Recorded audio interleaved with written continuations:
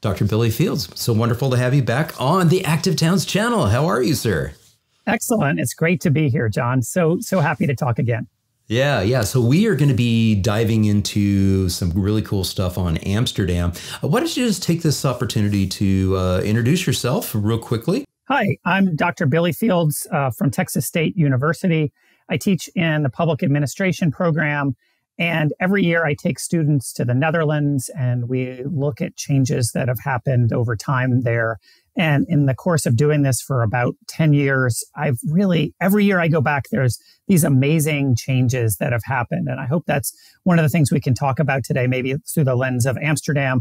Fantastic. And you mentioned the Texas State University and, of course, the ISTEP program, the International Sustainable Transportation Engagement Program, is that program that you were just mentioning where you do take, folks over and talk a little bit about that.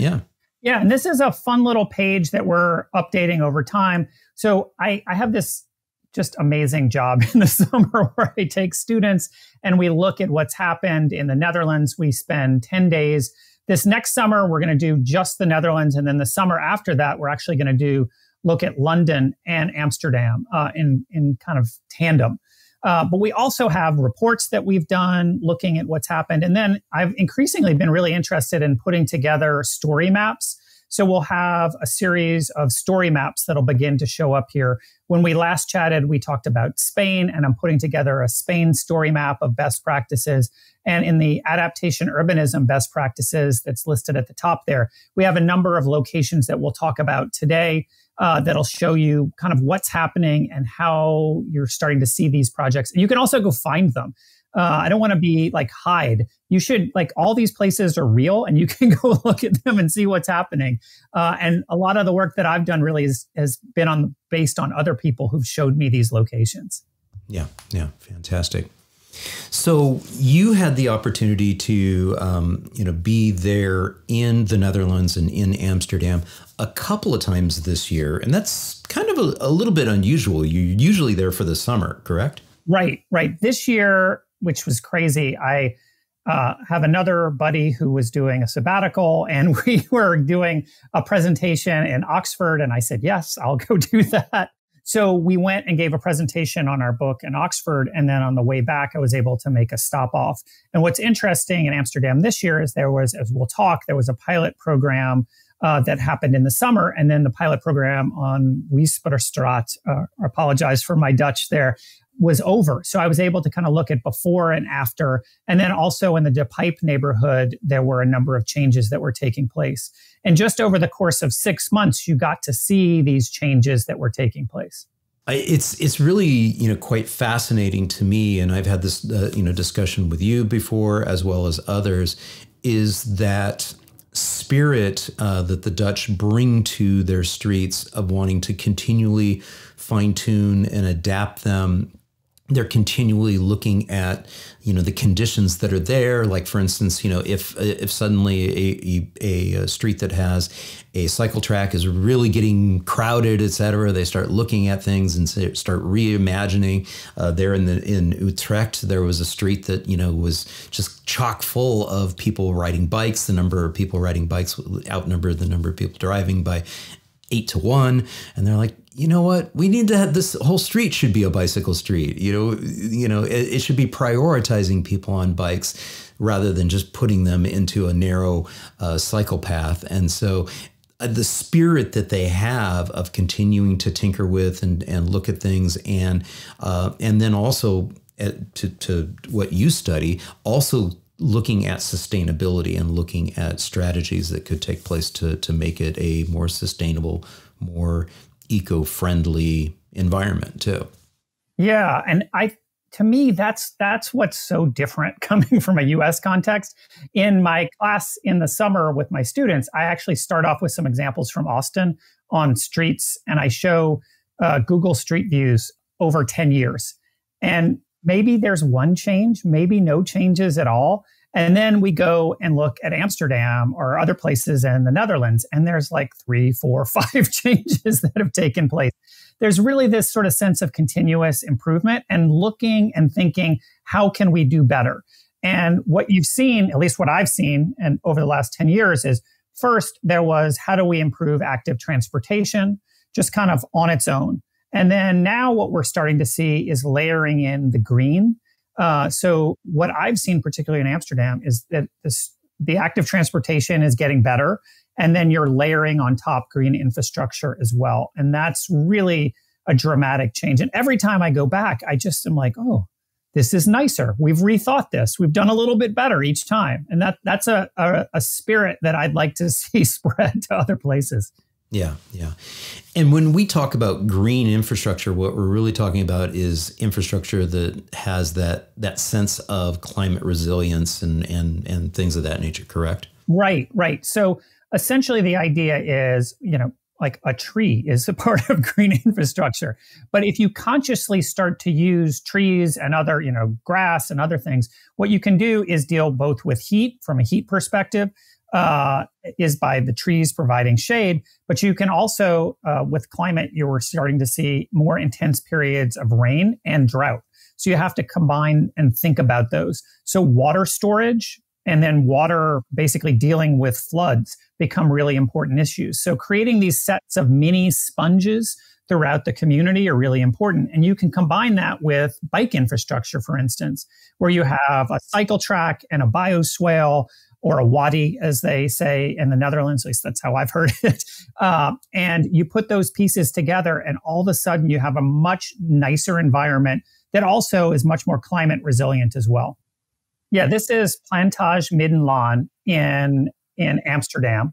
And this street has a tram in the center, and you see cycle tracks on either side. And what's interesting over time is that this was, I think it was a two-lane road up until maybe 10 or 15 years ago with a tram in the center. And then gradually over time, they've turned this into a cycle street. And it only goes 3 blocks. So it's not super long. Right. It's a strategic cut in the car system, but the walking and biking system and tram system are left through there.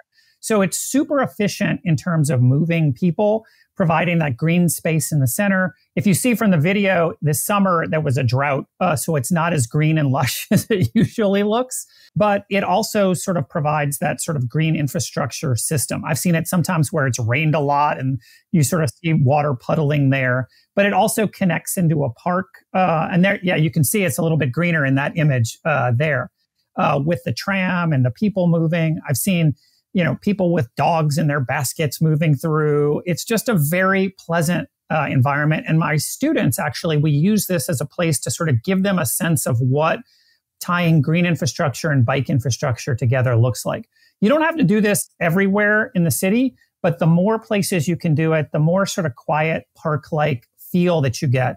And if you I always, with this image, I look at the tram and I say, well, how many people are in this image? And usually my students will say, well, 3 or 4. And I say, well, what about the tram? And the tram can hold, somewhere 75 to 100 people. Usually doesn't have quite that many people, right. But you're looking at, potentially like 100 people that could be moving through this at any one time. And imagine 100 cars instead. That's what this sort of spatial efficiency of transit, walking, and biking looks like. And the Street of the Future name actually comes from Cornelia Dinke at Sustainable Amsterdam. She helps our students in the summer. And I use this example in the book, Adaptation Urbanism. And yeah, there we go. And she talks about this as the street of the future because it really links active transportation, green space, transit together. That's a really great video. I don't have that perspective when I'm there, but it really tells this story. And it's a quiet, lovely spot.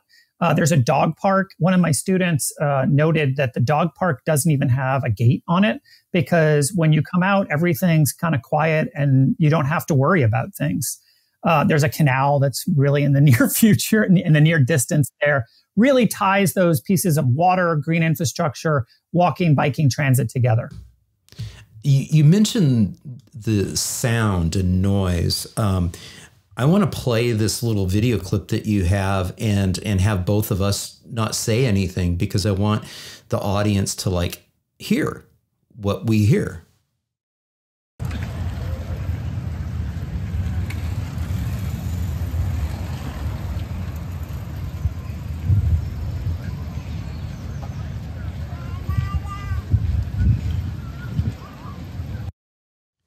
And I wanted to do that. I knew that there was a little bit of wind in there, but I love that little video clip there because you can hear the parent and the child talking a little bit. And that's part of the beauty of this. For the street of the future is also a street that supports raising children and growing old. Yeah.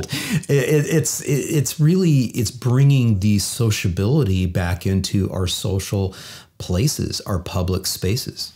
And when you're used to cars being around all the time, you don't know how loud they are. And I know that it gets mentioned a lot in the Netherlands about how just beautifully quiet it is. But this year, I was in London, Oxford, and I came over on a particular day, and just the difference from London to Amsterdam, it was startling how my brain just went, oh, this is very nice. And I like London. It's making a lot of improvements, but this was really different. Same with me with Paris. When I was in Paris last November, in November of 2022, not last month, but it was just shocking to go from Delft, over to Paris. And then just be like, oh, it's the blaring horns and the noise of the cars. You could get into streets there in Paris where the noise level would go all the way down. It's just like, oh, okay, that's right, okay. But when you get that sense of just how quiet it is to be in a major city, get off at a major transit stop. The central station in Amsterdam, and just how quiet it is. I mean, it's phenomenal when you can experience that and you're like, oh, okay, it really hits home. It's like cities aren't noisy. It's the cars that make the cities noisy. Right. It's amazing. And that image that you just showed there is actually one of my sort of favorite places to experience that. Yeah. Okay, so we're back at this image. So this is in the De Pijp neighborhood. And just to give you a sense of the storyline of De Pijp, this is one of the places where the Stop de Kindermoord movement began. There's like iconic images of people sort of fighting over barriers. There was also a plan to pave over one of the canals and put a highway through this neighborhood. And that was in the 60s and early 70s. And then over the same time period, 50 years or so, the same age as me, or somewhere in that range, you've seen these dramatic changes that have taken place in the neighborhood. Rather than going the car route, they went the walking, biking, transit route. And the reason I wanted to start with this image is this little pastry shop. I went in and talked to the person who was there, and she said, this is my favorite street in Amsterdam, and it's been my dream to open up a pastry shop. I used to live in this neighborhood when I was a kid, and she is so excited to open this pastry shop up. And I said, oh, well, what do you think about the sort of quiet neighborhood? How does that affect your business? And she's like, oh, there's always people here. There's so many people who want to come and experience this. And you can see the tables outside. It's just a really lovely space. And what they've been working on in the De Pijp neighborhood is actually really interesting. They're taking out somewhere in the neighborhood of like 1,000 parking spaces, I think. I may not have that number exactly right, but it's a lot. They've created a parking garage underneath one of the canals to deal with some of the parking. And what they're doing is they're adding green infrastructure and rethinking the street space in the other places to make this even nicer. And some of the images that I've taken this summer, first, they did sort of a tactical urbanism version, and now they're in the process of really making this permanent. And the changes that you've seen in this street, in this area, are really dramatic. So I love Dutch streets. They take the bricks out and they just rearrange them. So I was talking to some of the guys who were working on this, and they said, oh, why are you taking images of this? This is very interesting at all. And I said, oh, it really is. And what they're doing is adding a little, in this image, you can't see the green space, but there's going to be additions of green space, narrowing things up. And one of the real advantages of using the bricks as well is you just take the bricks out, you rearrange what's going on underneath, and then you add the bricks back. So the process can be fairly painless. I mean, if you're living next to this, it's still not fun, but it happens in a much quicker time frame. But I just wanted to start with this image of what it looks like when they redo a street. This could be one of the reasons, and I don't have research on this, but this would be interesting, why you can do so much continuous improvement to Dutch streets is because of those bricks. I'd love to find out more about that. It seems like something that's there, but the bricks really provide this opportunity to rethink the street space well and fast. Yeah. Yeah. Well, and when you look at the patterns that the bricks and the pavers are using, I mean, they are actually being very intentional about just that. I mean, the colors and the patterns are communicating certain things. And so to your point of, yeah, if you're changing things around and you're changing the dimensions and you're also changing the purpose of the street, that's part of it is you can, very easily do that when it's so modular. Right, exactly. And this is what some of the blocks are completed. So this is what one of the complete blocks looks like. And you see the addition of green. These used like where you're seeing the green right now, there used to be a parking space for cars. And now it's a lovely little community garden. You see kind of the all ages and abilities system there. The width of that is 11 of my feet, which are actually just about a foot. That's how I measure things. Apologies for the folks who use meters, but it's about 11 feet. You also see in the background a delivery vehicle, an electric bike delivery vehicle, and you also see a little bit of a street hump. So what you've got is really a traffic calmed street here, very narrow. But the Dutch always, when I talk, they always say, oh, we don't have any infrastructure. This is one of our non-infrastructure for bike streets. And I say, oh, yes, you do. The bricks, the little bit of traffic humps, all of that adds to the traffic calming. And then the green on the side also does as well. So you have a really, really slow speed street that makes it easy to walk, bike, and connect. And I think in the next image, I also have some car infrastructure to show how they've handled this as well. So people use cars. That's fine. In the process of this, they had a lot of public participation. And one of the things is what happens if I buy something giant and I need to move it into my neighborhood? What happens if I need to drop off, an older person who doesn't have access? How do I handle that?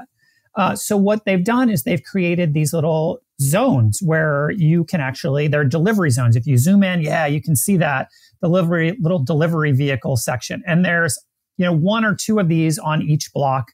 It's so calm and comfortable. You see that like a kid's bike is attached to the sign there. Yeah. It's really, really a nice combination. And what it shows is how public participation works. That public participation in dealing with the residents, having concerns and needs for cars, and figuring out how to incorporate them can be done and done really well. Yeah. It's interesting too, going back to this image and the comment that they're making of saying, well, this isn't even bike infrastructure. And your reply, well, actually it kind of is. And it brings up something that I talk about frequently, which is in North America especially, but also in many other locations around the globe. When you look at a bike map, when you look at a bicycle infrastructure map, pretty much the only thing that ever really gets identified are the bike lanes.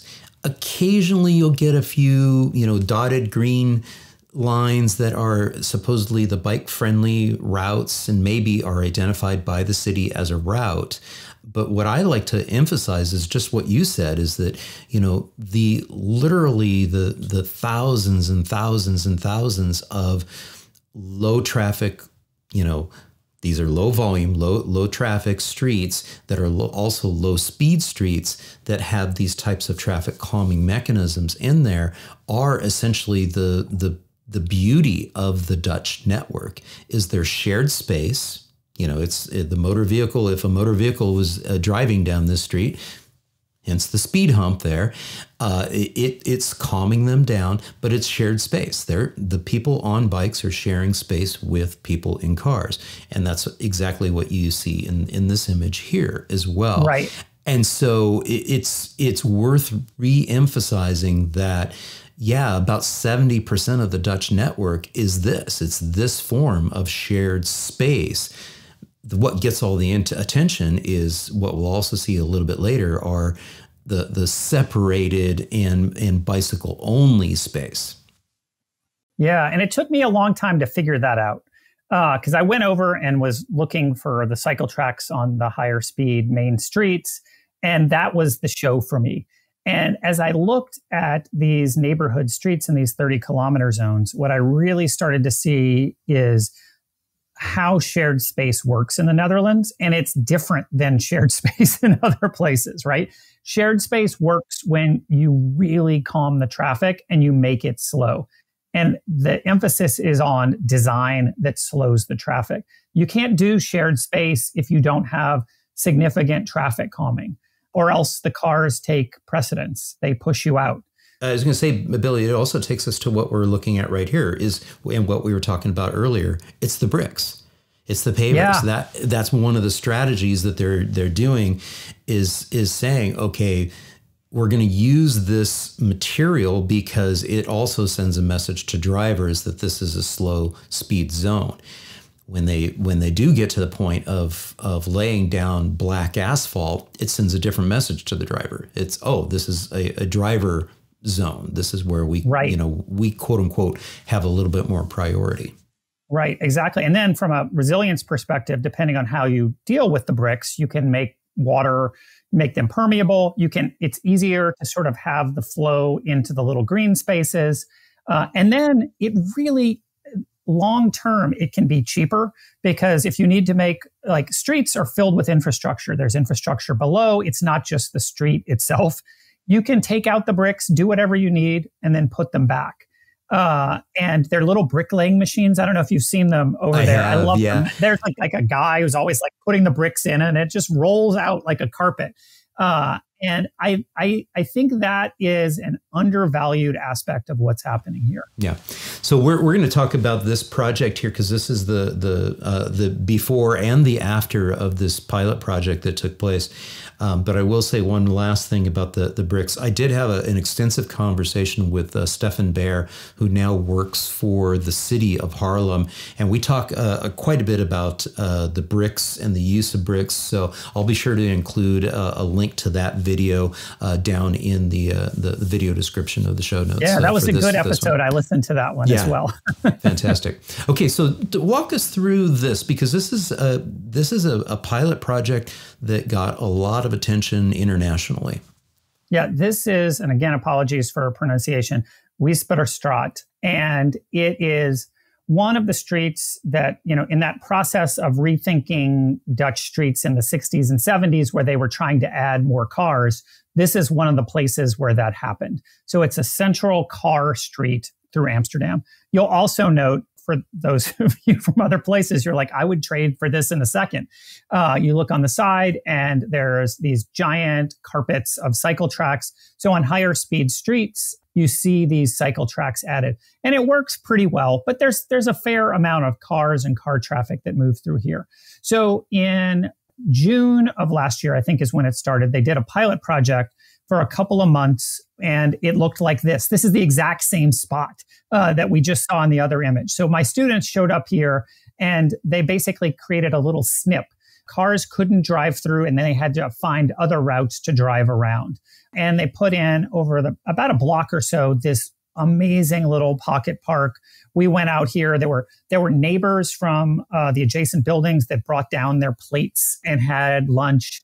And it was just lovely. And this is what it looks like from above. So you can kind of get a sense of how big that little snip was.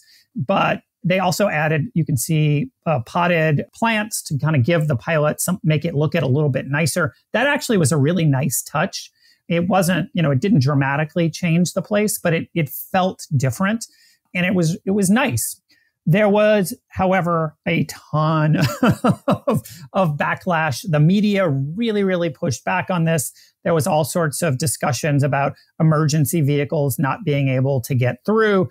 And they really, there was also kind of pushes of traffic onto other streets. So and you can see this particularly here. This is the Binnenring, I think is the sort of pronunciation, but it's basically an inner ring of a bicycle street that circles Amsterdam. And it's really, really an interesting sort of approach where it's red and the bicycles have priority. You can see it auto to guest there. And it usually works really, really well with very little car traffic. In this case, this was during the pilot project, and there was a lot of traffic backed up in terms of cars. And you can see the cars take the space. So there was a backup of bikes at rush hour, and it backed up a long way from this particular light in terms of managing these sets of users. So it was a challenge, this sort of process. The individual space, the little mini pocket park, was outstanding and amazing. But you saw this sort of push of cars into other places. Sometimes there's traffic evaporation when you go through this. And perhaps if you changed the entire process and you made it permanent, you might see that traffic evaporation happen. In this case, the cars just pushed onto other routes. There was actually also in the sort of Plantage Middenlaan Street of the Future, I've never seen cars there before. And in this case, there were cars trying to use it to cross. There were police officers giving tickets. And I've never seen that before. So it created a pretty challenging environment. And I'm not sure exactly where this process is going to head. Perhaps cutting off the entire car-oriented artery through the center is not something that you want to do because it actually impacts other users. But maybe calming that traffic to slower speeds, which is, I think, where Amsterdam is headed, might be an approach that really makes more sense. Yeah, yeah. Well, and to your point, it also, since it was just a pilot, it may not be something where, you know, drivers are thinking, oh, I really need to like change my approach. And what I mean by that is, you know, like when we have seen like in North America, a similar type of situation where we've witnessed car evaporation, traffic evaporation happen. You know, you look at the case of like the Embarcadero Freeway going down after the earthquake in 1989 in the Bay Area. It's like the worries were that it was going to be Carmageddon and all this traffic was going to be shifting off to other streets like you're talking about here. But in reality, it's like it just literally evaporated, and they still to this day don't really know where it went. And it's because people changed their behavior. When you have options of mobility, you'll choose the most pragmatic and practical way of getting around.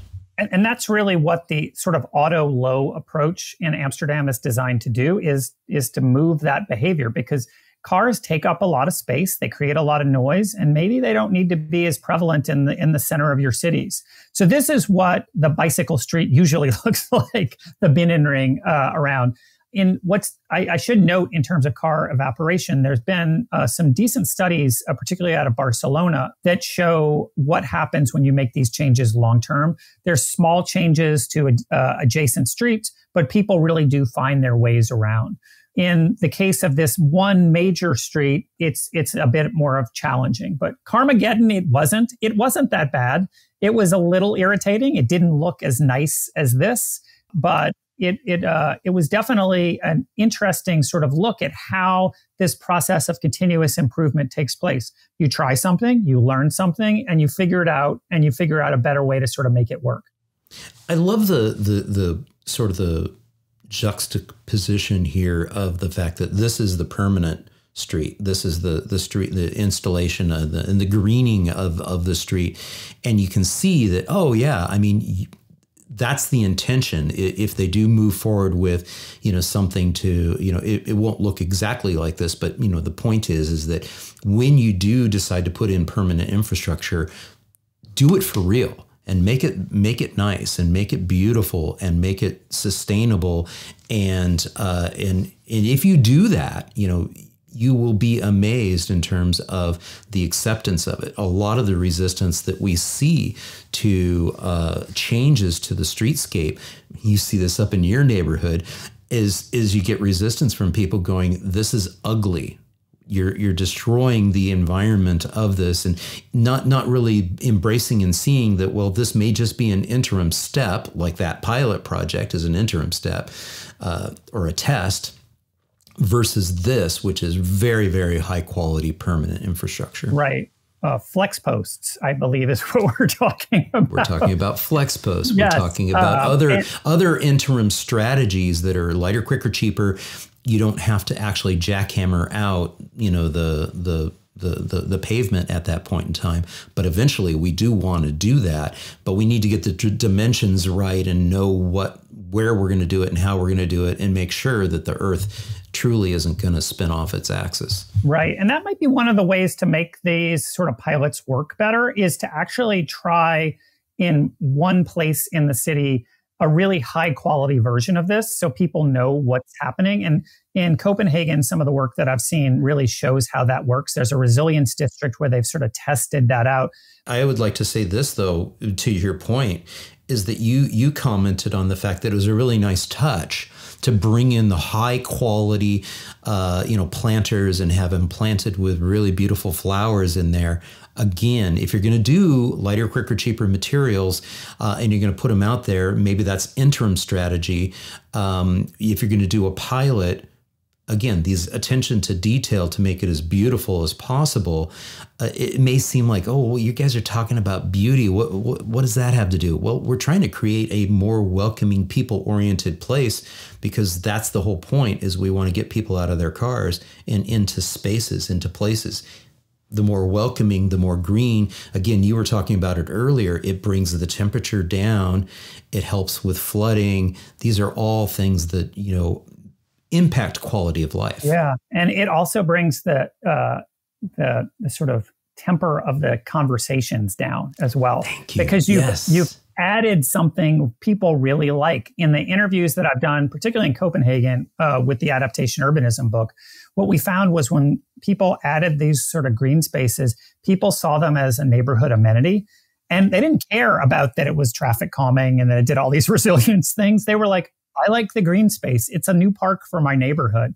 And that's an interesting point. Yeah. That's an interesting point that you're making there, because what you're saying is that people are responding to, they're getting something new. It feels like an addition to their life versus a subtraction from their life. Yeah, it's a win.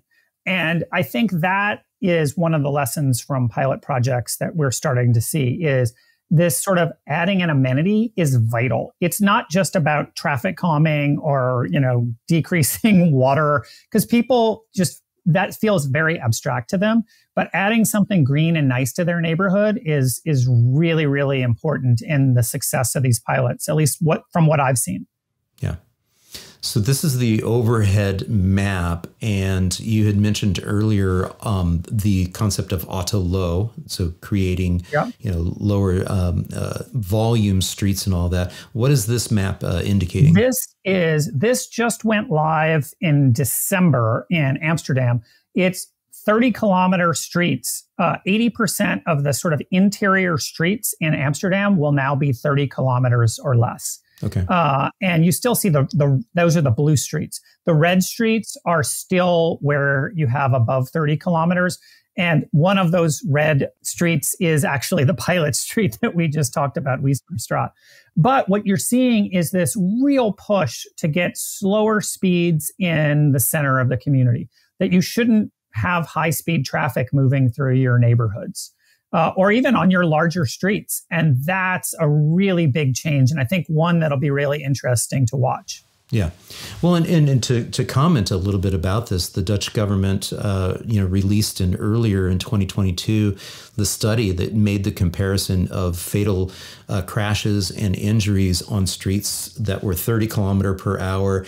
And really, for the most part, it goes 30 kilometers per hour to 50 kilometers per hour. They don't do a whole lot of stuff in between. Right. In the United States, we have all sorts of little increments of speed, like 5 miles per hour. But I would gamble that most of kilometers an hour. Exactly. Most of these streets in red here, I'm gambling or would bet that is a 50 kilometer per hour street. But that report basically came back and said, yeah, the fatality and serious injury rates are unacceptable. They're too high. We really do need to have a push to try to get these streets converted, also to 30 kilometers per hour, which makes sense, because when you're talking about in an environment of a city where you have vibrancy, where you have all of these people, these people-oriented places like this, last thing in the world you want is to, have a space like that. I mean, would you rather have something that's, 50 kilometers per hour, 30 miles per hour and above on the right? That's noisy, to the point that we were making earlier, versus, something that is, like on the left here, or, more appropriately done well like this on the left. Right, exactly. And I guess you can look at it as a series of steps, right? This is the sort of sustainable safety Vision Zero model, and what it looks like when you really take it seriously. If, for example, we wanted to take it seriously in steps, what we would need to do is really push for that design that you saw on Weesperstraat, the original design, where there were cycle tracks on either side. If you have speeds above 30 miles an hour, maybe 30 kilometers, depending on how you look at it. Well, that's the way they look at it, is anything above 30 kilometers per hour, that's their dividing line, then you need to have provide separate infrastructure. And part of the reason why too is that, is that they do have that jump from 30 kilometers per hour to 50 kilometers per hour. Right. And that's what sustainable safety Vision Zero is about when you implement it well. You take it seriously. You traffic calm the neighborhood streets. Yeah. And then what you do is on streets above that speed, where if somebody gets hit, really bad things are going to happen. You have separated spaces, and you do that over and over and over again. That's what real Vision Zero is about. And that's one of the things that I'm really impressed with always in the Netherlands. And then this next step of 30 kilometers streets in the center of cities is a great advance. Yeah. And up on screen right now, we have the Amsterdam website for the city. And again, looking at the policy and, traffic safety, the policy that they're really striving to do this. And this gets to the point that we were talking about to open up, is just that spirit of continuous improvement and working to try to get to the ultimate goal, which is to try to eliminate those preventable deaths and serious crashes and injuries. Yeah. And in going back to Cornelia Dinka from Sustainable Amsterdam, on one of the tours, she took us to a spot that's also on the Binnenring. And it's designated as a black spot or crash hotspot. And I think that they've changed the design of that particular place 4 times over the last 10 years to try and improve the safety. And they keep making it better. It wasn't good to start. And this isn't like, we're not going to like paradise land where everything is great. There are real problems and real people, and it's challenging. Yeah. But really rethinking over time is super important. And that's what the lesson that you really can take from the Netherlands. Yeah. And I've got her website back up again. So folks, you can dive into some of her additional articles that she has out there. Yeah. And that place on the right there, John, if you scroll down again there, the 5 unique projects for green and climate-proof Amsterdam. This is on the right, I think it's one of the new spots where they've added green tram tracks in the center of Amsterdam. And it took a space that really was it wasn't great. And then it transformed it into a little park. And there's this fantastic little water feature. You can see it there. You can actually play with the water and the water. You can move it from one side to the other. My students had a big time there. It's great. Nice. I love it. I love it. Yay. Well, hopefully we'll get Cornelia on the podcast one of these days. But hey, Billy, thank you so much for doing this. It's fun just to kind of catch up a little bit and learn a little bit about what you're observing there in Amsterdam. This is great. Thanks so much for the opportunity to chat. I always appreciate it. And again, sending a huge thank you out to all my Active Towns ambassadors supporting the channel on Patreon, Buy Me a Coffee, YouTube Super Thanks, as well as making contributions to the nonprofit and purchasing things from the Active Towns store. Every little bit adds up and it's much appreciated. Thank you all so much.